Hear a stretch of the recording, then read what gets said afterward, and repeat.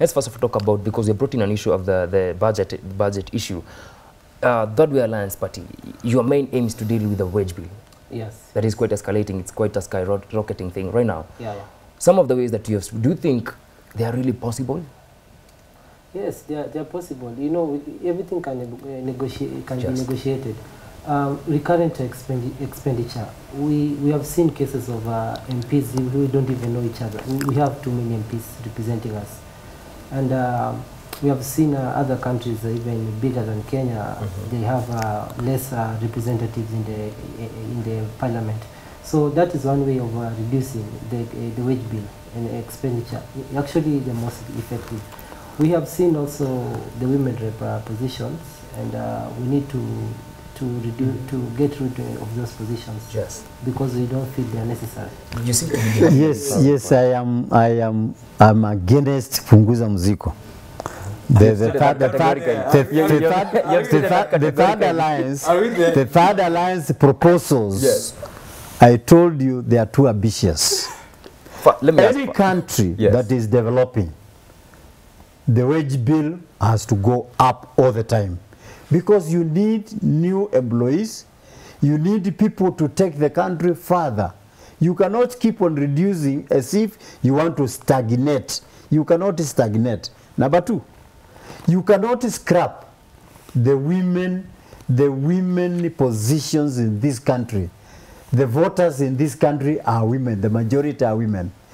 And the women in this country are working for the women groups in a better way than before. So to me, devolution should not be touched. Right. And the way they are touching, the way they are talking of reducing the members of parliament, that one is a no, and it will never happen in this country. Before I come to you, he has just mentioned something about overrepresentation. Do you think we, as citizens, we are overrepresented? You are not overrepresented. We are. If in my constituency, my constituency population is 140 people, one person, okay? One person representing 140 people. 1,000 people. 140,000 people. Right. I'm not able even to know their names. I'm not able even to meet their needs. Okay? As a member of parliament. And I'm supposed to do that. Yes. So it is actually, we are supposed to like for example, when you take the policeman should be decreased. Should be 10 people per police person, okay? But now how many people per one policeman? Maybe 400 people. 400, even 4,000, okay? One policeman. And then you say the wage bill is going up. It is not going up. This country is developing. And for any country to develop, because it is not stagnant, the wage bill has to go up, because we need. You know, when you mention about development, I'm prompted to ask something. Machakos is developing, yes? We can say that. Right. How about other counties that we have been hearing of, like, there's some sort of stagnation? Let me tell you. A leader is the driver of every count. The governor vision is the one that is supposed to drive that count. Okay? If some governors came there for the sake of making some little income, then they have no interest for the people to develop the count. But if you went there with a vision and a mission to develop your people and empower your people, then you will do it. But you find some people have got some other missions. Okay? Well, now that we are in Punguza Mizigo, let me say, are we there right? Yes, we can just go ahead. You see, something, when the means is not okay, the end is not justified. Let me begin by that. I would like to acknowledge the fact that the leader of Third Way Alliance tried as much as possible to get the signatures, which is in question as we speak. Let me begin from there. The amendment of a constitution through a popular initiative, that is Chapter 16, Article 257, elaborates on the chapters how this amendment should be done. I agree that there was a bill, the Amendment Bill 2019 for Punguza Mizigo, which did not begin by a question. And you know very well, didn't begin by a question. It went straight to a bill. Contravention of the Constitution. All right. Secondly, the other thing that I would like to say, because, you know, Kenyans, we are not reading. We are not finding out what is going on. Secondly, you see, the collection of signatures, 1.2, that is okay. Third Way Alliance met the threshold. That is very okay. But then the Constitution is very clear on something. That in between, the process that the Third Way Alliance hands the signature and the certificate to IBC, between that process and by the time Chebukati sends the bill to 47 counties, something important needs to have happened. The verification of signatures. Now, while that took place at Kenya Institute of Curriculum Development Studies, the Constitution is very clear, and the IBC, the Elections Act is very clear on what should have been done. In that, the IBC, through a reciprocatory order, should ask that all those who sign the signatures, through a gazette notice, Yes. and through popularizing that through any local dailies, people should come and confirm that indeed, Yes. I, Daniel from Alego Usonga or Uriri, this is my signature, and I give it authority to be used Yes. for amendment of the Constitution. Did that happen? We followed. Before you respond That to that, didn't happen. before he responds, I want us to merge these two issues You see, together. it's important Yes. for us, because I'm very passionate about this Punguza Mizigo, because for us, Kenyans had been in the loop of trying to whipping emotions of Kenyans. Now, secondly, that was not that either. Before you go on, I want us to merge the issue of the budgetary allocation and, of course, the Punguza Mizigo bill, because the budgetary is still a stalemate. And yesterday, the governor of Kakamega, You cannot match both. I want us to These look are at it. two- I wanted these to are look at two it this way, topics. because the budgetary is still an issue. They are reducing the wage bill. That's what their main aim is. They want to reduce the wage bill. Whereas we still want to look at another issue that still stands there. So you said something that was really important, that you want him to respond. Yes. Yeah. Oh, You see, I was coming to this budget. You know, that is you've Yes. taken me out of my All right. line of thought. Okay. Now, he would actually respond. So while that didn't happen, and ELOG participated in the verification, and they gave a statement. And the statement that they gave, they were very authentic statement. They say that, first of all, they are not faulting the Third Way Alliance, but the problem is with the IBC, because IBC faulted the process of constitutional amendment. IBC went ahead and took the signatures to 47 county assemblies minus the verification that should have been published in the dailies and in the website. IBC only published those signatures on the website. Now, Wanjiku in Masinga, in Muranga, do not have an access to website of IBC. What tells me that he gave an authority for his signatures to be used for an amendment. Secondly, this bill, there are two things that can happen to this bill. There will be no public participation carried out by IBC as required in the Elections and Amendment Act. yes. As we speak, this bill, it is at the mercy of the county assemblies. If Wanjiku, you either accept it the way it is or reject it the way it is, minus public participation. So Kenyans do not have a direct input. So what you're to this saying, bill. they are not giving the citizens the right to give Because up the their assumption views. is, by the point that we were collecting signatures, we were educating the citizens. That could be the assumption.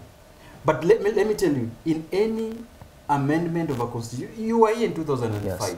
You were here in 2010, 2029, when yes and green and whatever. Yes. IBC took, by then it was called, I don't know what it was called. It took an opportunity to educate Kenyans. Unachagua chungwa, ama unachagua banana. That was the point that public participation, education.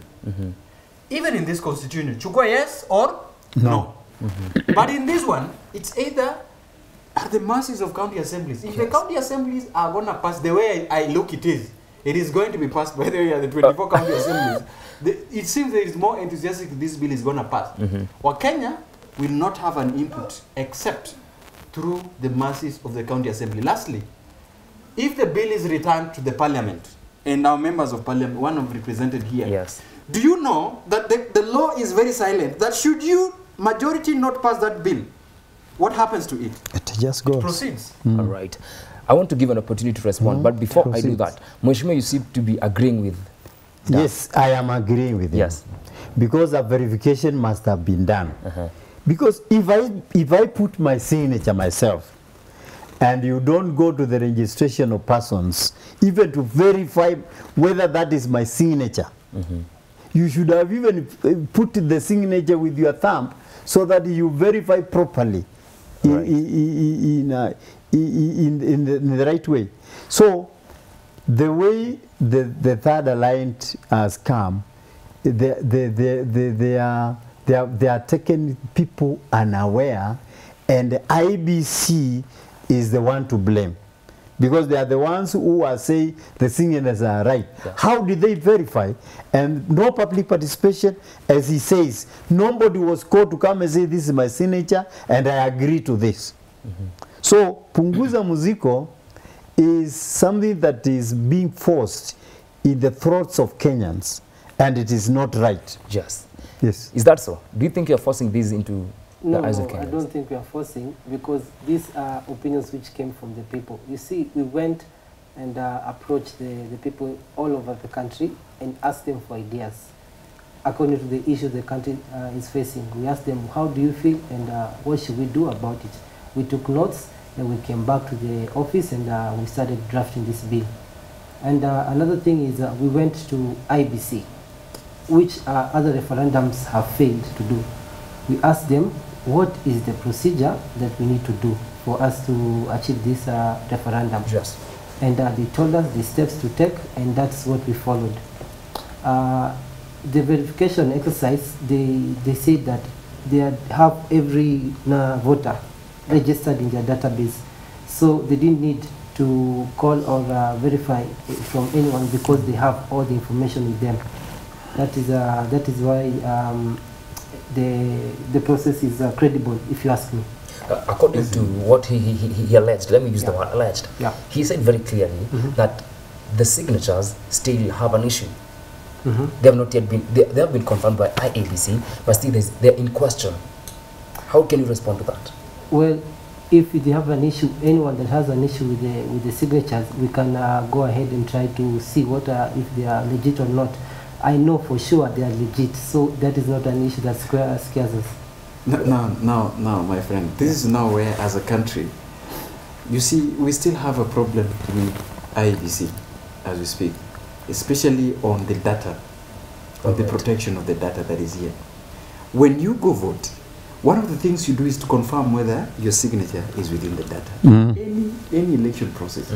You cannot tell me that I am assuming that since you're a voter, this will be the correct signature. Who tells you that I might have changed it? Yes. Within this time, how are you sure that this is my signature that still exists? So first of all, I am saying that for that way, I am probably with little fault. But the problem, like Mheshimiwa said, IEBC should be questioned. And as we speak, probably somebody will run to court and question how then would my signature be validated. Now coming to proposals, ridiculous. You understand? Direct proportional. If, for example, you are saying that I elect 2 people, that the county, I don't know whether the county becomes the basis of something, that now you elect 2 people to meet the gender. Nairobi has a population of around 4 million.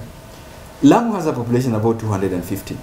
Now, these 2 people are going to represent, an equal measure of people.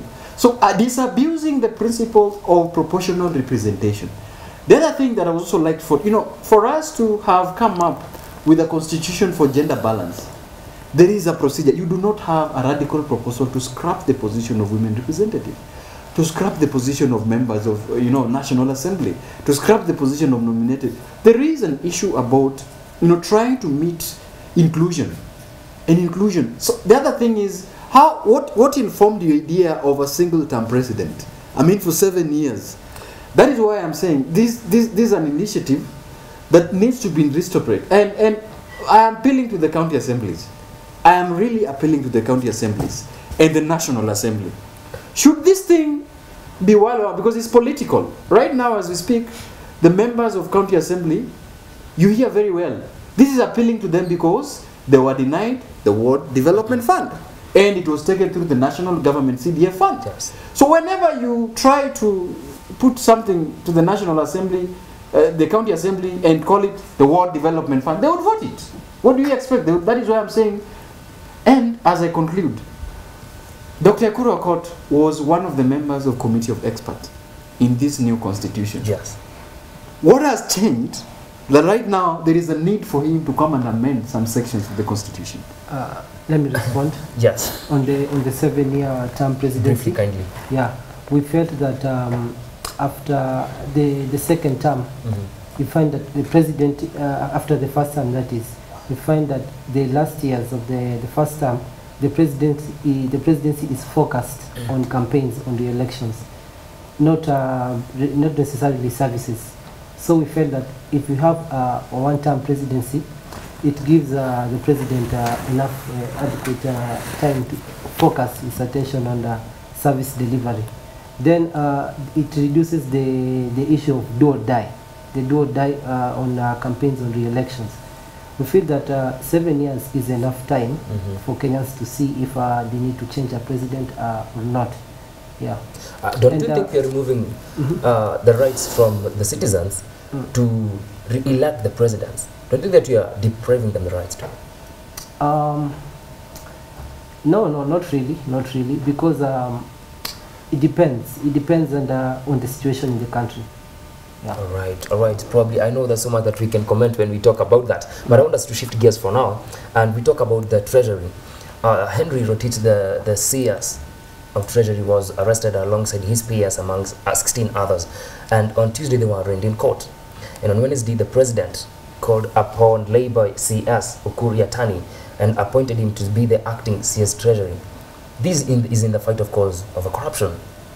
What do you think? Will Ukur Yatani perform? Well, I think first of all, I am one of the Kenyans who believe that, you see, once the president have a replacement, there's a due checking.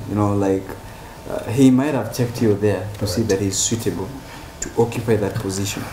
What I am against, however, is the fact that right now it becomes a point to be discussed in political rallies. You see.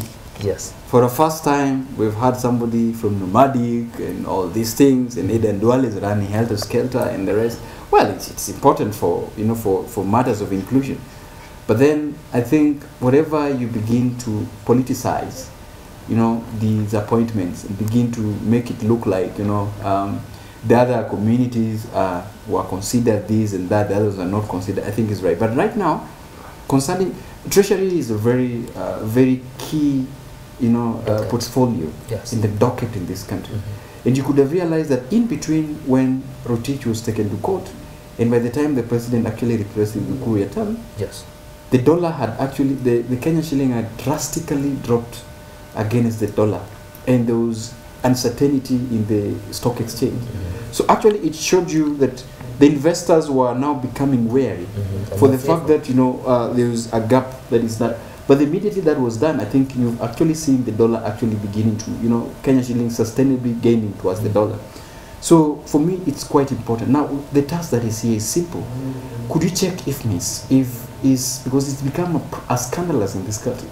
Is there another way Ukur Yatani will begin to audit on how, for example, the money transfers are being done and secondly, the projects that are already stalled? Yes. One of the most important things, I would even wish that Ukur Yatani would give address or just talk to the nation on how you'd want to recover, how you'd want to make the treasury again be seen as the most important portfolio in terms of driving the agenda and aligning any financial issue with the Big Four agenda. This is the most important thing for the president right now. The Big Four agenda, the fight against corruption and inclusion. Those are the three things the president will either behave or go down the drain in the legacy. Do you think Ukur Yatani will manage to change the image of the treasury? One thing you should know that is that the treasury is the drive of this country. Yes. And we could not, the president could not leave it for any longer because things had come to a standstill. And the CS who has been appointed to act acting does not mean you are there permanently. He is holding 2 dockets. So he is acting as the president searches for a suitable replacement of Rotich. And if he finds that the CS Yatani is able to perform, why not? Then he will be able to appoint somebody else on the labor docket, and then he will remain. So, but one thing is for certain, he cannot change things just overnight. But the best thing is that the people that have been working behind the scenes, majority of them are there. The PS who was appointed was the PS planning. So he's the one who was planning the whole thing, and they give to Rotich, right? So he is now the PS for Treasury. And the other people, you see that is a docket with brains, with people with the brains. So nothing has changed so far. The only thing is that they have to sit down and strike a balance on how to run the country, so that things will not stand still. So to me, it is a stopover for him, and we cannot write him off. He's an economist, as people say. Right, with what Mheshimiwa said, the challenge that could be there is that the persons who are already in the docket, other than the lead, the head, that is the CS and his peers, do you think they can hinder the work of Ukur Yatani as the acting CS? Yes, they can hinder because they have to work together. So Ukur Yatani, I agree with Dan. He should come release a press statement or a press conference to explain to Kenyans his plans and how he's going to reform the treasury sector, so that we can be able to hold him to account after a certain period. Right now, I can't dismiss him, so we just have to give him enough time, and we see the actions that he'll be taking. I want to ask Dan, do you think the issue of stepping aside will help in fighting corruption? I mean, you could have asked when it's possible in this country. Is it possible in Kenya? You know, you see, most of the times you've had statements that I would rather die than step aside, or even step aside. So, we actually beginning to, have a sense in which you see, the Public Ethics Act actually envisaged the point where all state officers and public officers should be accountable. And accountability means that when you are mentioned, I'm not saying that resignation is quite, an elaborate process, but for the purposes of your dignity and the purposes of transparency and accountability, just step aside. Say, this is what is happening. Why would I give space for investigation? Because I know I am innocent. But as we speak, it's not really possible in Kenya. And ever since, I've had people from Kimunya's time, from anybody who is saying, for me, I would even just rather die than even just step aside for this position. But if it's something that we can inculcate, then it teaches young people the importance of responsibility with the public office. But the fact that when you are implicated, it not necessarily means you committed the crime. It means that people are just suspecting. So what you do, give enough space. And by the way, you never know that wherever you step aside, investigation will be done. You come back very strong and very respected and dignified. Then you hang up there, and then you find in a corrupt cases, then you find time struggling to explain yourself. So I think it's something that we should think about. Probably you can, yes. To me, stepping aside is now being pronounced by the court. The court has said it is unconstitutional to stay there while you are being investigated. So they have to step aside so that they are investigated. If you are found you are clean, then come back. If you are found guilty, then you go to jail. That is the thing. So they have to step aside.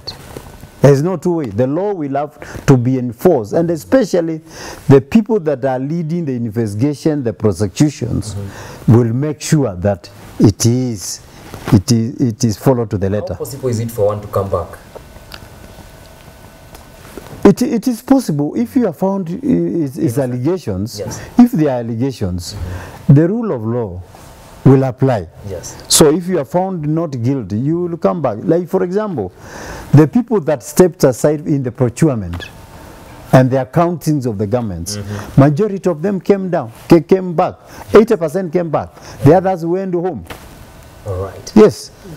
I agree with Honorable. Yes, Yeah. kindly briefly because of time. Yes, because of conflict of interest, it is more prudent for them to step aside, because once they're in office, they have power to influence the investigation and intimidate the process. So the best thing for them is to step aside.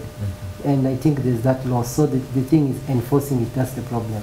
All right, because of time, I think we need to call it a wrap. I want to hear your parting shot. My parting shot is The revenue. Pardon? Revenue. Division. We'll just mention briefly on it as the parting shot. My parting shot is quite simple. You know, as a country, we are, you know, in a quagmire right now. And one of the things we need to strongly advise the citizens of the Republic of Kenya is to put a critical eye into any proposals that are made that benefits them. We're having two proposals that are running right now. The Building Bridges Initiative, which is questionable. Punguza Mizigo, which is more questionable. And another one by religious leaders. I don't know, there was another proposal. I think for us as a country, it's quite important for citizens to be rather proactive and canvass these matters openly so that they would rather find a solution than being confused by the political class. But then the other question is, the Ethics and Anti-Corruption Commission and the Act. I think it's important for right now, before you are compelled to step aside, it's important to honor the dignity of the office that you hold, rather than the constitution or the laws compelling you to step aside. All right. Yeah. Yes, I wanted to briefly mention about the budgetary as your parting shot. Yes. About the budget. Yes. The wisdom that divided the budget of the counties and the national government. Yes. And I gave the governors 316 billion. To me, it should prevail. That should stand. Because the president has said there is no money anywhere else. And the people are not even paying their taxes. People have been evading taxes. So the country has not been able to have enough wealth for the money to be increased as the governors want. And also, yes, something I must mention, in the account of the county governments, there is still 51 billion which was unutilized for the last financial year. That means they are unable to consume if they are given more. So let them use what they have. All right, your parting shot.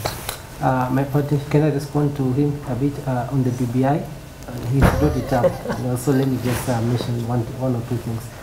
The BBI, how they have been doing their process, it's already questionable, because they are going to boardrooms and they are picking representative, like a youth representative to speak on the youth. Punguza Mzigo, what we did, we went to the people one by one, so we can see which one is more questionable from that. Where they haven't verified their signatures, these people you went to. Let's call it a day.